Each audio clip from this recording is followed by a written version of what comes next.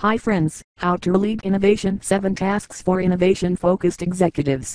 Without realizing it, even well-managed companies versed in modern practices can generate an environment that is hostile to innovation. As a result, the authors argue that large companies need to have a distinct innovation unit, headed up by a senior executive who reports directly to the CEO.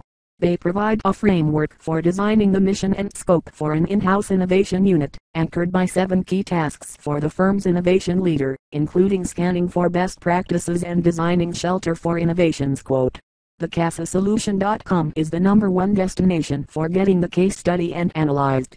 Thanks for watching this video.